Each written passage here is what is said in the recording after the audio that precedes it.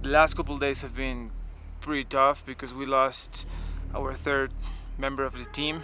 Now it's just Carla and me, so it's hard because now we have to start rethinking the whole plan and the whole situation of how we're gonna make this happen.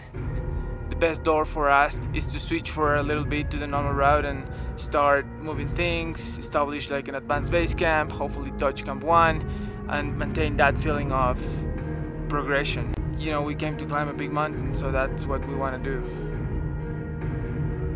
We must be aware of how lucky we are and to be here.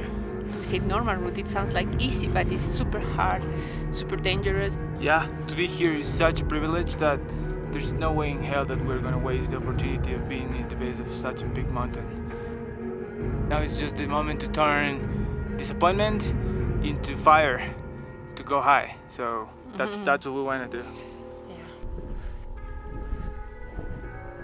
The adventure, the commitment is part of what we really love about mountaineering, you know? So we're having a good time. Plus, we got to meet Steffi and Jonathan. That's been a gift too, you know? Steffi. Hola. Buenos días.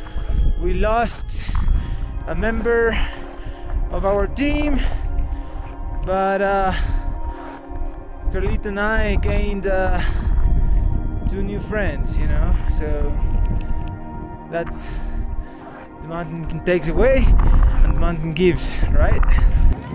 Welcome back. You know, 15 years climbing and he don't know how to use the camera. Useless. Useless. Worthless.